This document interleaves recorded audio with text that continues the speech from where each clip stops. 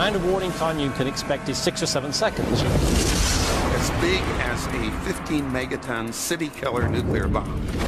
If we ever announce that there is one that's going to hit, and we don't have an answer to what are you going to do about it, you're going to have public panic. It's only a matter of time before the next big one hits us. Technology is available today so that when the Earth is in fact threatened by an asteroid, we can move it out of the way so that it doesn't hit the Earth.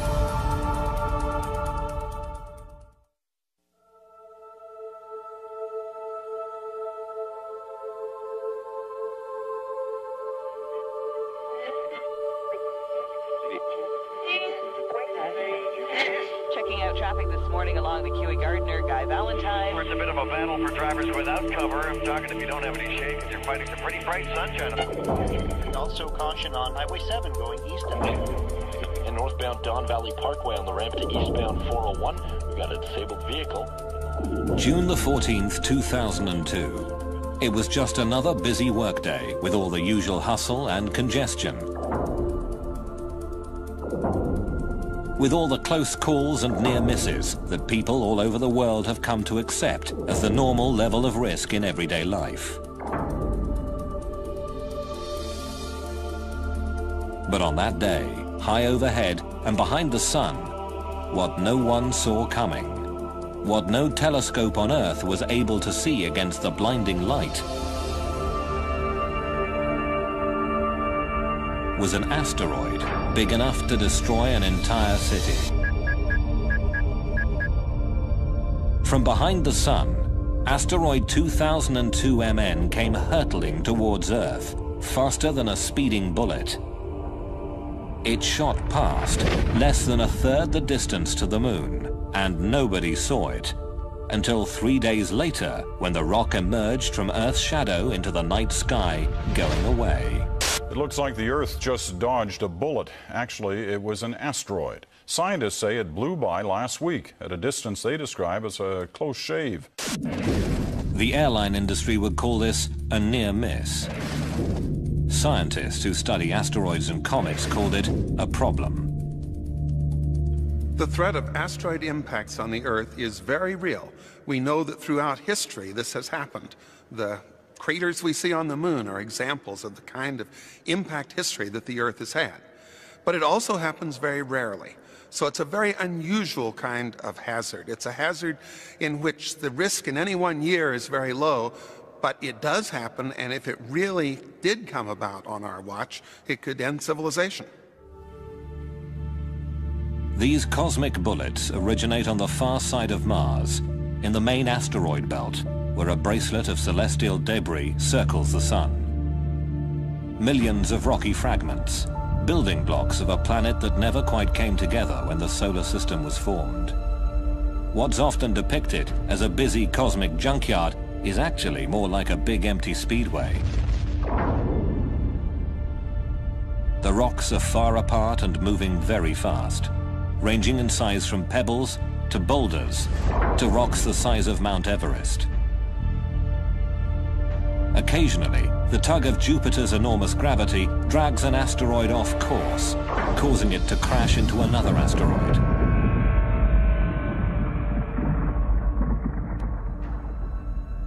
Some veer away into new orbits that cross the paths of Mars, Earth, Venus or Mercury. Another ring of debris called the Oort cloud is the source of most comets, which are big, rocky ice balls that orbit the sun and cross the paths of the inner planets.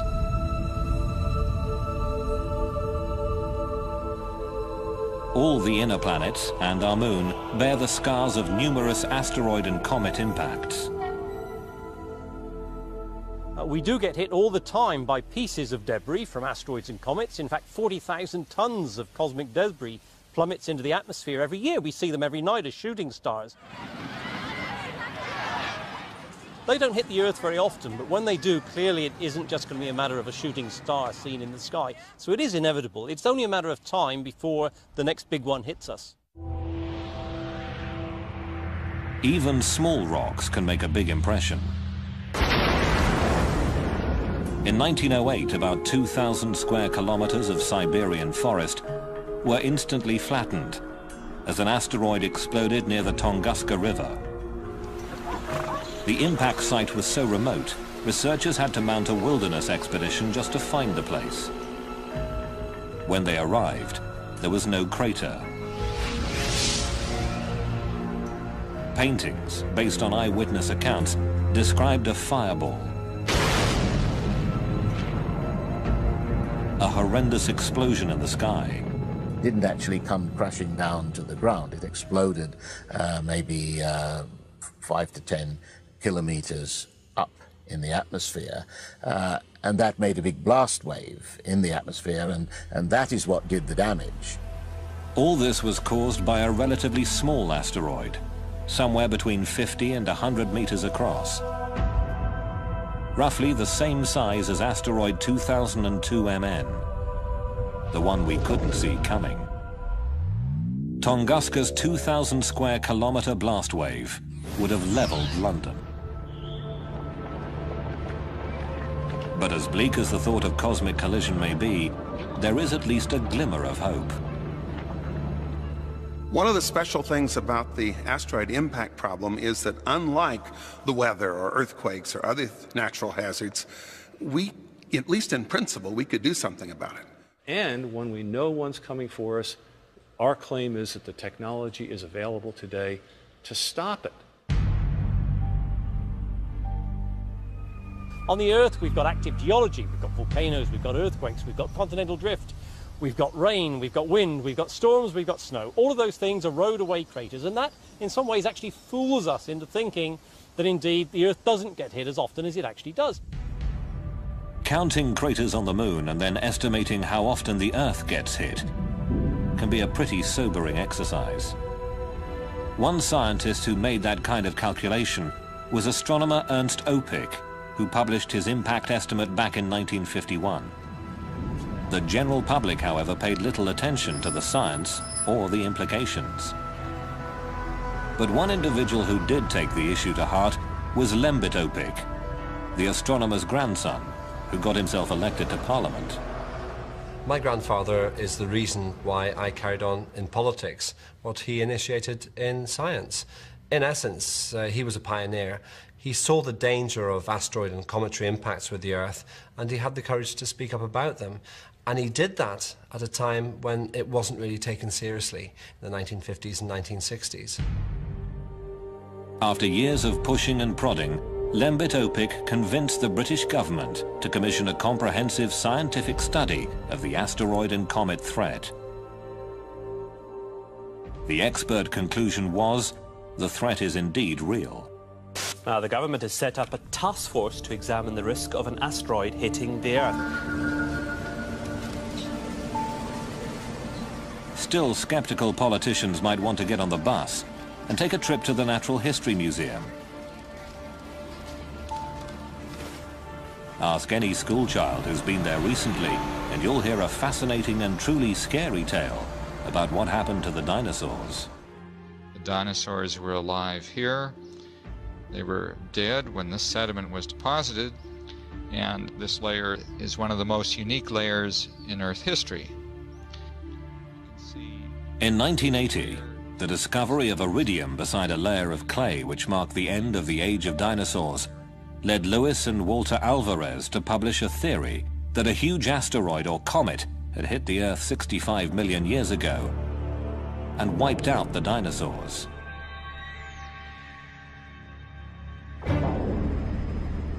But for this concept to be confirmed, there had to be a crater. There may be tons of dinosaur bones in these dry canyons, but where on earth was the big crater? Just the kind of mystery a budding young scientist would love to solve. When I went back to... Off the coast of Mexico's Yucatan Peninsula, Dr. Alan Hildebrand investigated a huge gravity anomaly discovered by oil drillers back in the 1950s.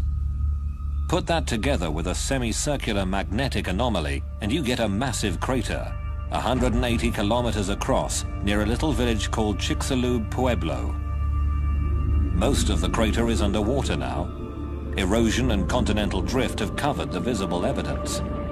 But 65 million years ago, This was ground zero. This object would have fallen through the atmosphere in just a few seconds. It's going through the sky, it would have been brighter than the sun.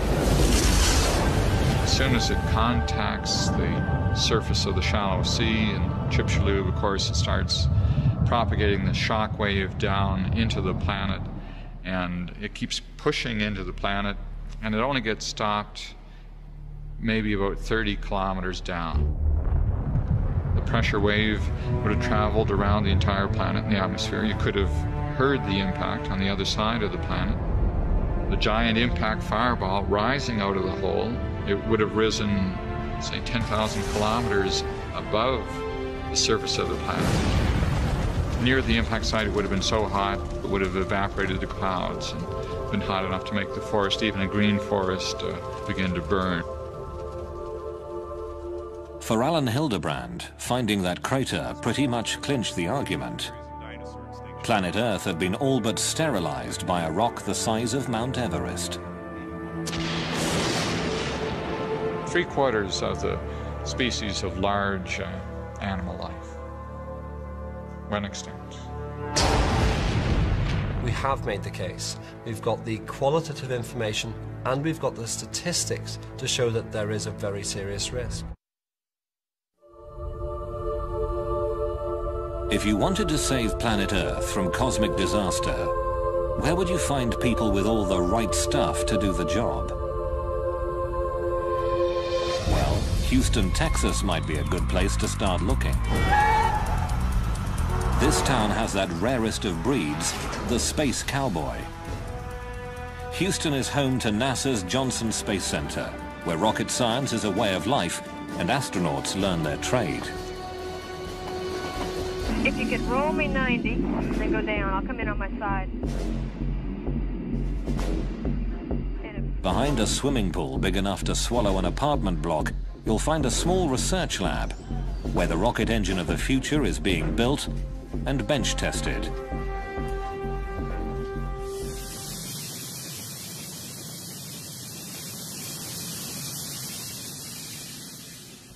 Yeah. Mm-hmm. Very nice. Question is, how big is the plasma going to go from here to here? Dr. Franklin Chang Diaz is one of the lead researchers, as well as an astronaut with 7 shuttle missions under his belt. And in fact, there was a time in one of my flights where we got hit by very tiny micro meteorites, perhaps, or some sort of orbital debris, which made little tiny dents or little craters in the windows of the shuttle. Well, that tube is welded. Yeah, I did it. We already welded it. Yeah, I did it. First-hand experience with rocks in space gave birth to a new idea and a dual purpose to Chang Diaz's work here. His rocket engine has been developed for long-distance missions to Mars, or as far away as the icy moons of Jupiter. But it could also be used to push a dangerous asteroid out of harm's way. I am concerned enough to think that we need to not waste time arguing about it as to whether it's real or not. I think we need to move ahead and do the demonstration, because even if this is a threat which has a very low probability, all it takes is one, and we are history. But before we can send a spacecraft chasing after a rogue asteroid, we have to know where to look for it. In the American West, if you drive across the desert to the White Sands Missile Range in southern New Mexico, you'll find the most powerful and effective asteroid hunter on Earth. Scientists here have tested everything from rockets to the very first atomic bomb.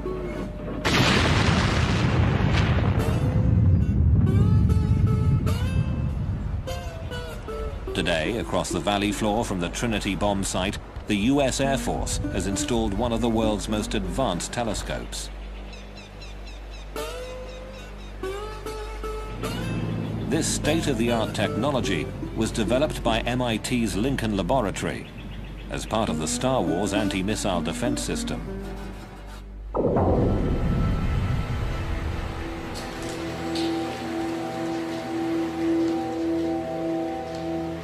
These may not be the world's biggest telescopes, but they clearly are the best when it comes to finding deadly rocks in space. This is LINEAR, the Lincoln Near-Earth Asteroid Research Facility.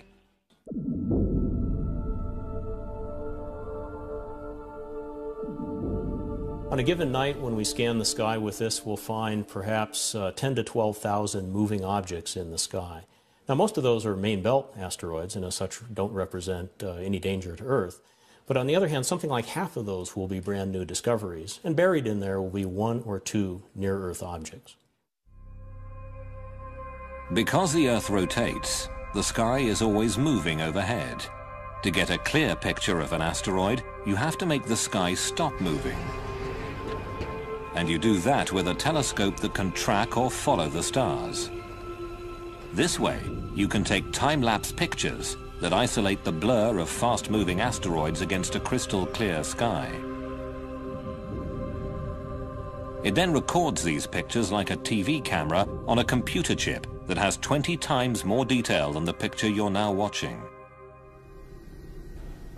The linear computer deletes previously known stars and planets, leaving a less cluttered time-lapse sequence of the new discoveries.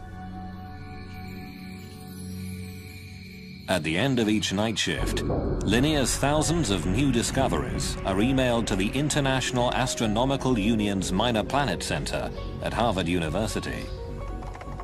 A team of only 3 scientists must cope with the avalanche of new sightings, searching for potentially hazardous asteroids or comets.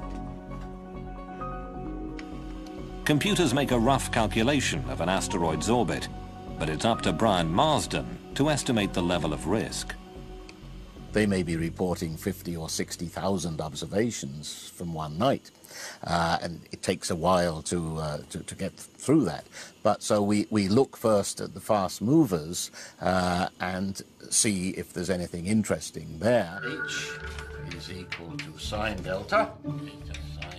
We do sometimes get close to 70 or 80,000 observations a day, almost 1 per second. There are some days when we effectively have 1 observation per second. Even with fast computers, Marsden's team can make only a preliminary calculation of each asteroid's orbit. 5 shots in one night cover only a tiny segment of an asteroid's orbital path. You can't solve for the orbit completely from that, but the fact that you're seeing motion over a half an hour or an hour, something like that, does allow us to get a partial solution for the orbit. Refining the orbit gets complicated. When 2002 MN shot past, its trajectory was warped by Earth gravity, and scientists at NASA's Jet Propulsion Laboratory in Pasadena, California, had to add that to their calculations. Here's an animation I put together of the asteroid last year, which was discovered after it passed by the Earth. An elite team of mathematicians and celestial mechanics is now working full-time on a computerized warning system. Our orbit animation, you can see how when it returns out to the asteroid belt, the close approach to the Earth has changed its orbit, and it's no longer returning to the same place it started. Because 2002 MN will circle around the Sun and come past us again, the NASA Orbital Mechanics team will have to adjust the calculation in order to know whether it will ever pose a danger to Earth at some point in the future. So here we've zoomed in on the Earth-Moon system and we're looking down. You can see how close it came to the Earth. It went over the top. And how you can actually even see the bend in the trajectory. So it's a great example of how a close approach to the Earth, or in fact any planet, can be used to, or can change, significantly change in orbit.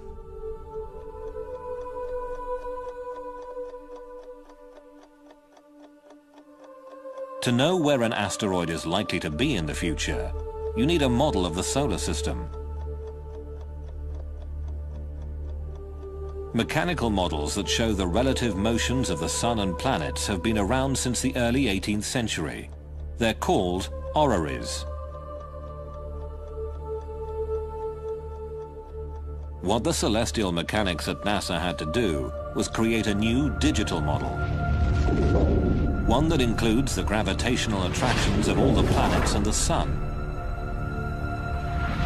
And all the other forces that can affect where an asteroid might go. You just compute what forces are acting on this particular asteroid from all the planets and many of the minor planets in the solar system, and then we can actually trace the motion of that object around the solar system for hundreds of years. For scientists, the acid test of their mathematics came when a strange new comet raced toward Jupiter. A stream of cosmic bullets that would shock and amaze millions here on Earth.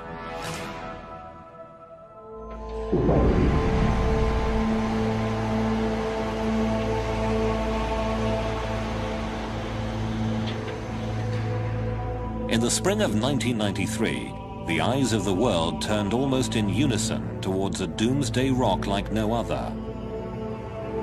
From the far side of the solar system, it flew in a death spiral toward the largest planet. Gene Schumacher, his wife Carolyn, and their colleague David Levy had discovered an odd-looking streak of light that turned out to be a fractured comet. 21 large chunks of icy rock and cosmic dust heading towards Jupiter. We knew we had something very unusual. It was so unusual we were a little unsure just what we were dealing with. NASA asked Paul Chodas and his team to calculate the orbit and predict whether this new comet would actually hit Jupiter. And it started off at some 60%, and before long it was 90%, and this was a year before impacts. As the impacts approached, we continued to predict not just the impact probability, which went very high, but where and when the comet fragments would hit the planet. And it was a prediction months in advance, and as we got closer and closer to the impacts, I kept wondering, well, is the math right? Will this actually happen the way it was predicted? A giant comet is on a collision course with Jupiter. Everybody on Earth who was paying any attention wanted to see if the comet would actually hit Jupiter. We have liftoff. Liftoff of the Space Shuttle Endeavour on an ambitious mission to service the Hubble Space Telescope. NASA's Hubble Space Telescope set its sights on the planet, and the pictures of what happened next were truly stunning.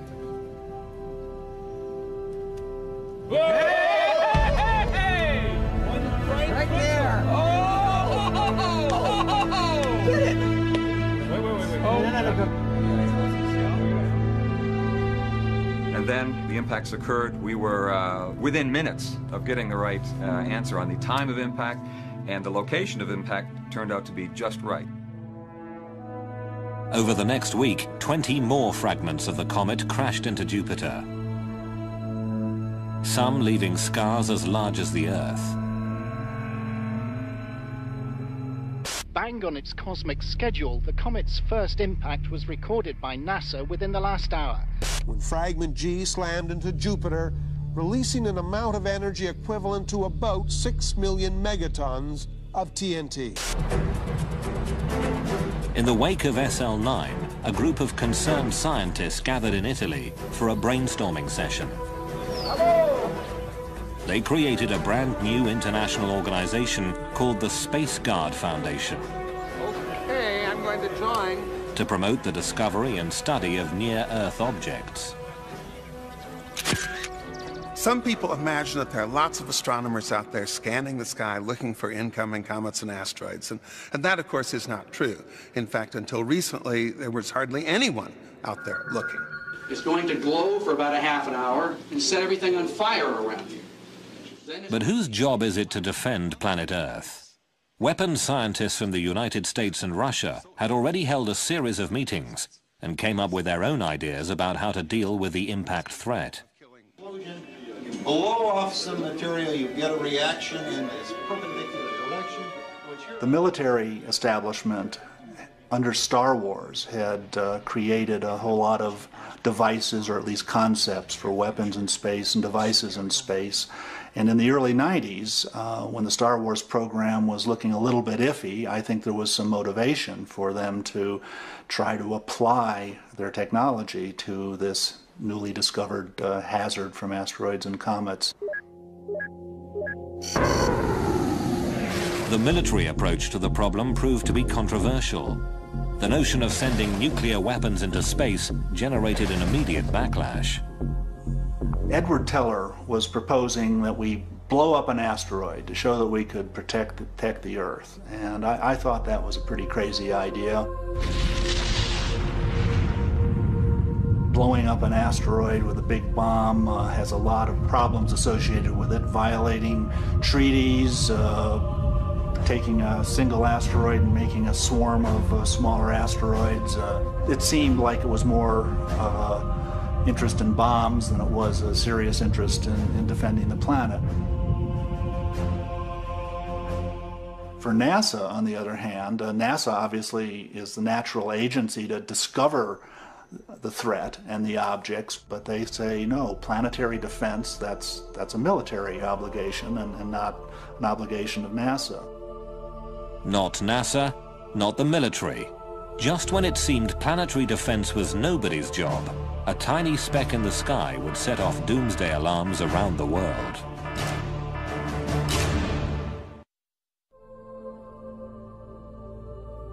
On a winter's night, the 6th of December 1997, a dim streak of light moving through the constellation Cancer was captured by a telescope in the Arizona desert.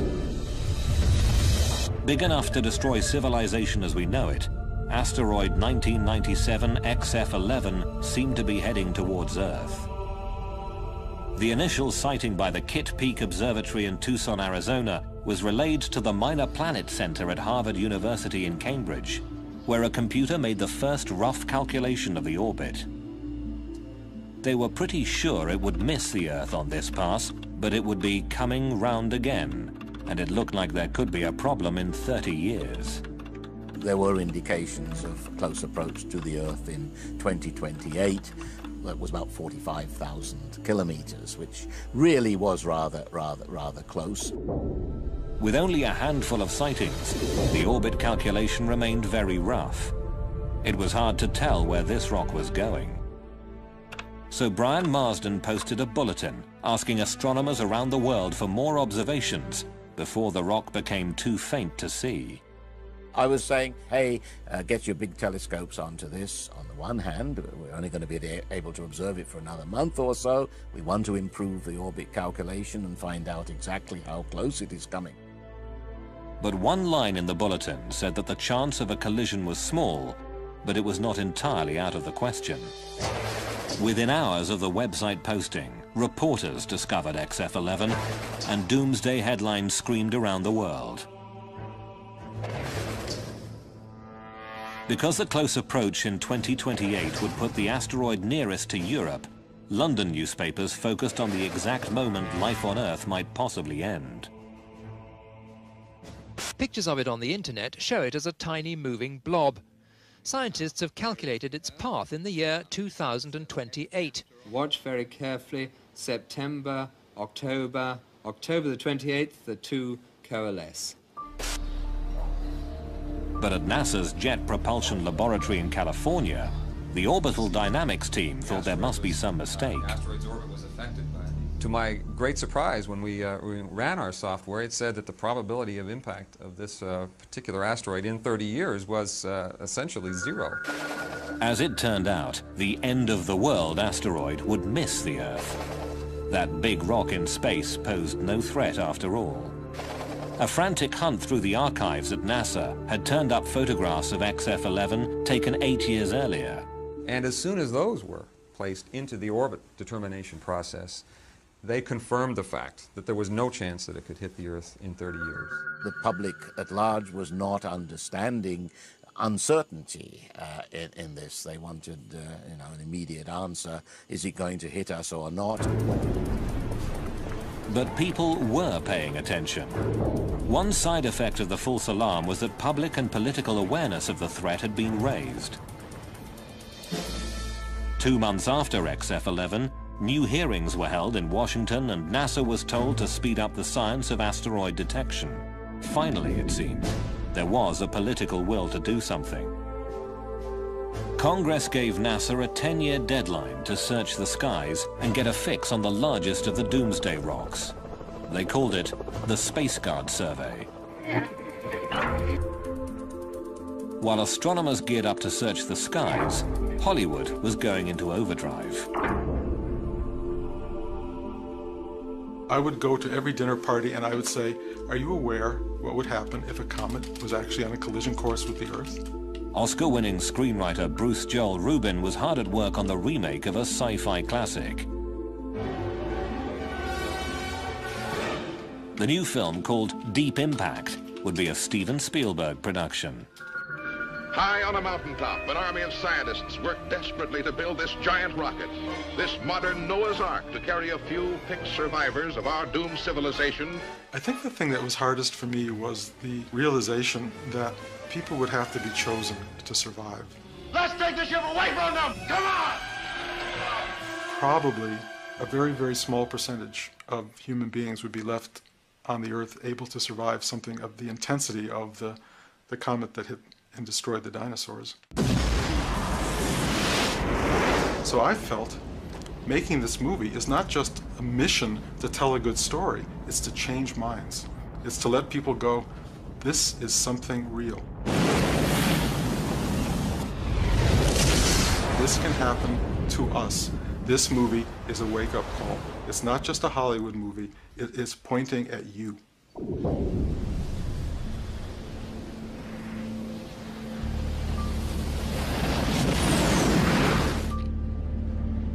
As Hollywood released Deep Impact, telling the world in no uncertain terms that cosmic collisions were no longer just a cosmic joke, real-life professional asteroid hunters were making movies of their own.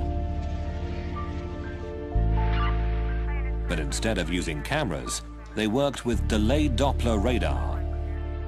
Take the same technology behind a police radar system, jump the power to 400,000 watts,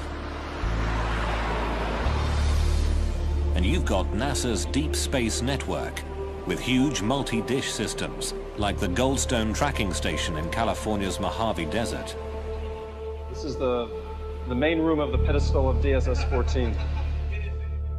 The first time radar astronomer Stephen Ostro bounced a signal off a rock in space, a wobbling blot of pixelated data bounced back. What looks like digital gibberish spoke volumes to Steve Ostro. Radar really does three things at once. One, it works at long wavelengths, so you're sensitive to structure on large scales and metal concentration. The other is you can make pictures. And you can't do this from the ground in any other way. You make pictures of objects, and then we take a sequence of pictures, and we go through a computational process to produce the 3D models. That's the second thing. The third thing is that it makes very precise measurements of distance and speed. When the 1,000-foot radar dish at Arecibo in Puerto Rico bounced a beam off an asteroid called Castalia, the data was translated into a 3D computer model. The very first radar movie showed how Castalia spins and revealed that it was actually two massive chunks of rock held together by weak gravity. Every time they made the trip to Goldstone for a new radar target, Ostro and his team were like kids reaching into a box of chocolates. They never really knew just what they would find. Asteroid Cleopatra, shaped like a dog bone, was roughly the same size as the state of New Jersey and was made almost entirely of metal. Echoes from asteroid Tutatis produced images of a rocky, cratered surface and a wobbling, tumbling spin. Every single one of these objects that we've made a shape model of is very different. This is Tutatis. From a telescopic smudge of light to a 3D shape model, radar gave them physical details and the first clear idea of what asteroids are really like.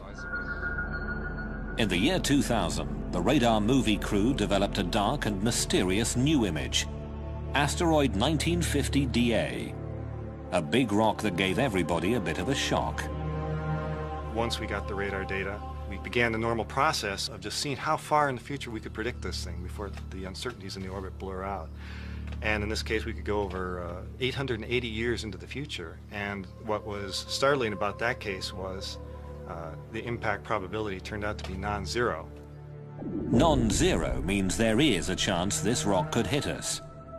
On March the 16th, in the year 2880, 1950 DA will cross the Earth's orbit. Will it hit us? The odds? 1 in 300. If 1950 DA does hit the Earth, the most likely point of impact would be at sea. Of all the big asteroids discovered thus far, this is the most dangerous one we know. Eric Asfaug and Stephen Ward have created a computer model of the impact. Yeah, it's kind of funny how this started. It was with the movie Deep Impact, and I was getting phone calls. Lots of people were getting phone calls about the movie, whether it was accurate, the big cresting tsunami coming across. The concept here is that this asteroid, which is about 1 kilometer across, will hit the ocean at 17,000 miles per hour, and it'll blow a hole in the ocean about 19 kilometers across and all the way to the bottom. And so when this huge hole of water gets blown into the ocean, the water will run back in again, and it overshoots and then collapses and overshoots many, many times, and each time it pumps out a wave. So it starts out hundreds of meters high, comes ashore on the coast of North America at about 50, 60 meters. Up toward Canada, Grand Banks, it's about 40 meters. 20 meters here in the coast of South America, and about 15, 20 meters all the way over to Europe. These waves would run inland about 4 kilometers. So pretty much everything within 4 kilometers from the beach would be covered up repeatedly. And so we'd pretty much be wiped away like you're scrubbing the floor. You know, just scrub like this, and it's pretty much we'd all be carried back out. In February 2001, a NASA spacecraft called Near Schumacher made the first ever landing on a chunky, pockmarked rock named after the Greek god of love. Asteroid 433 Eros is 33 kilometers long and 13 kilometers wide, one of the largest near-Earth asteroids. The pictures were spectacular. The data will take years to process. Proving that they could land on an asteroid was a major achievement, but in the end, they still don't know much about what's inside. How dense? How tough? How brittle or crumbly is it? What would happen if they gave it a good shove? The surface appearance of any dark and mysterious object can be very deceiving. So these two spheres, as far as I can tell, have exactly the same mass, the same compressibility, the same color. If I were a spacecraft orbiting these and these were asteroids, I'd be very hard-pressed to tell which was which. Yet, if I dropped them from a height, and only one of them bounces, really illustrates the fact that one of these responds elastically and one of these responds like a lump of clay. And it's critical to really go and find out what's inside before we even start thinking about moving these things around. When a 3D model of the asteroid Castellia got smacked in a computer simulation, a problem occurred. An impact with the same energy as the Hiroshima bomb turned Castellia into a pile of rubble, but did not deflect its trajectory in any significant way.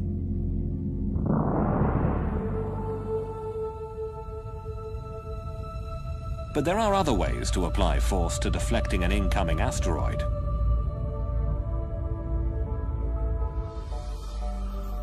Using the power of the sun to push dangerous rocks out of the way may not be so far-fetched after all. This is a typical near-Earth asteroid. Its name is Galevka. It's about 1/2 kilometer across. It's a hazardous asteroid. Its most likely fate is going to be to strike the Earth someday, thousands of years from now. Modern-day researchers like Eric Asfaug say the idea of a giant orbital magnifying glass to burn space rocks could work. You create a vapor plume in one direction, and that starts the asteroid moving in the other. It's a very gradual process. It's not going to happen instantaneously. You need to know where this guy is 100 years or 50 years ahead of time. But if you do, you've got all the time in the world for a satellite to sit there, no human intervention whatsoever, and it'll gradually shove the asteroid into a different orbit, and it'll miss the Earth. Some of the technology to do this already exists. Take an inflatable parabolic antenna the size of a tennis court, convert it to a solar collector, and use it to focus sunlight on an asteroid.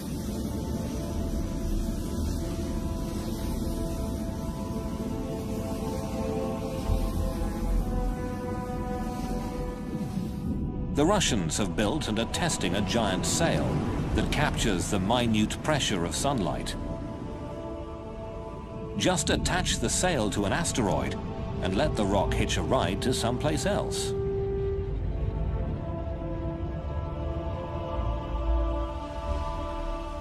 But using the sun to save the Earth means waiting for nature to do the work. If we don't see an asteroid until the last minute, solar power would be too little, too late. A nuclear electric plasma engine could push an asteroid out of harm's way. The rocket technology at this NASA lab in Houston, Texas, could provide the power for a space tugboat. A group of astronauts and aerospace engineers is designing the B612 mission to prove that asteroid deflection can be done with existing technology. These are rockets that have very tiny amounts of thrust, but they are so frugal in the use of propellant that we can keep the rocket going for periods of the orders of a year. Building a better rocket engine is only the first step. Figuring out how to latch on to an asteroid, point it in the right direction, and push without losing control is the really tricky part. After years of research, NASA finally had it. The first complete draft of a plan, a demonstration mission, to save the planet.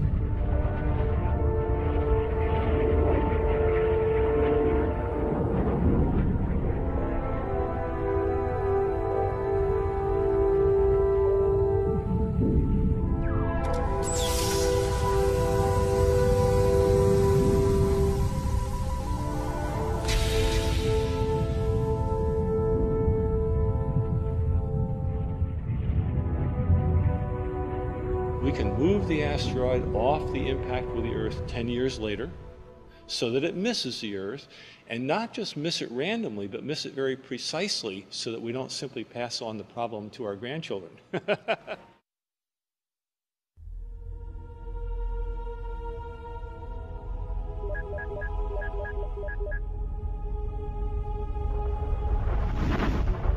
Midway through 2003, the Space Guard survey had reached the halfway point. A little more than half of the kilometer-sized near-Earth asteroids had been located, and the news was mostly good. For the 60% that we have already found, I can tell you that there is not a single one that poses a danger. For the 40% that we have not yet found, I can tell you nothing. One could hit tomorrow. Not very likely, but until we've found them and cataloged them, we won't know. But finding the really big asteroids, those 1-kilometer monster rocks capable of ending human civilization, is only the first part of the challenge. There are an estimated 50,000 smaller asteroids that are big enough to cause tidal waves or destroy vast regions of the Earth.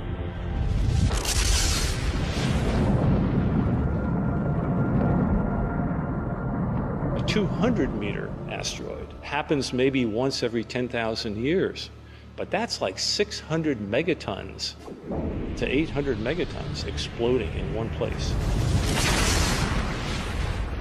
Recall the small 60-meter rock that exploded over Siberia in 1908? Well, even though it could have destroyed a city like London or New York, rocks that small are not included in the current Space Guard survey, meaning no one is officially looking for them. Which, of course, is the same thing as saying that chances are enormous that a Tunguska-sized object will find us before we even see it coming, as happened in 1908. That is likely to happen nowadays, that we won't see it coming. There has been talk of expanding the search to include smaller asteroids. It'll take more and bigger telescopes and, of course, more money. But until we do, we'll have no idea where those city-killer rocks are.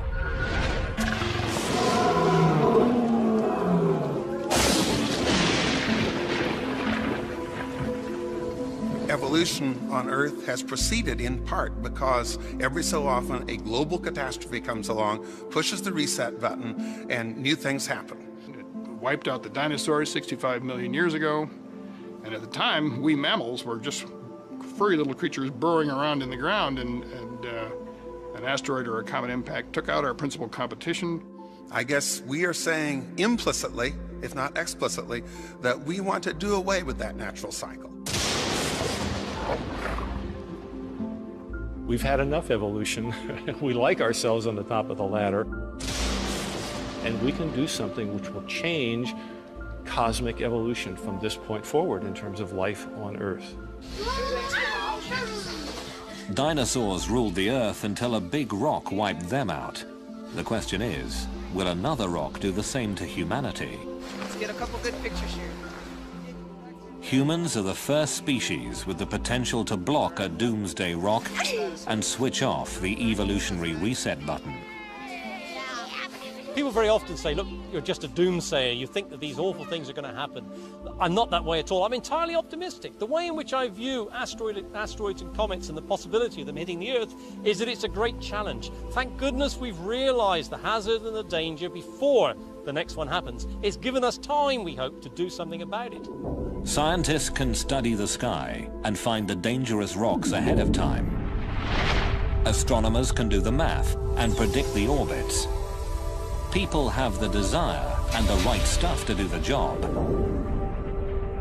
There's a whole new field of science that could give humanity an option the dinosaurs never had.